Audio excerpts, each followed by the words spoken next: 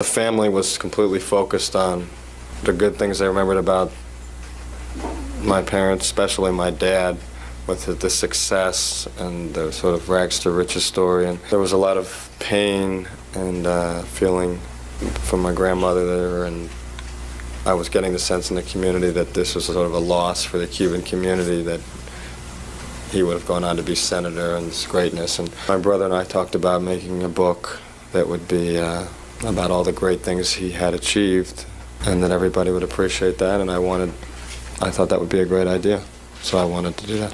Why did you want to write a book praising your dad after the things he had done to you?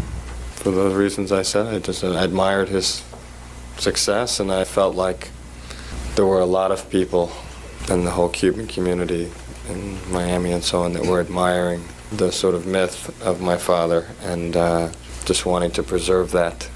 And my own feeling of the guilt, which just seemed to grow with myself and I think with Eric, as relatives continued to talk about how great my dad was.